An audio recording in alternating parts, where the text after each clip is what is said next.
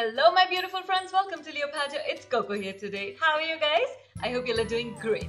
Today we are going to make golden knot stud earrings. If you want to know how I made them, then keep on watching. You'll need polymer clay, sculpting tools, white and gold paint, paint brushes, strong glue, earring studs and a silicone mat. Start by kneading and rolling out some clay in a snake-like shape. Now carefully tie a knot, cut extra clay and smoothen the edges. Now bake the clay knots as per instructions on your pack. Once done, paint them white in case you used a colored clay and then paint them in golden.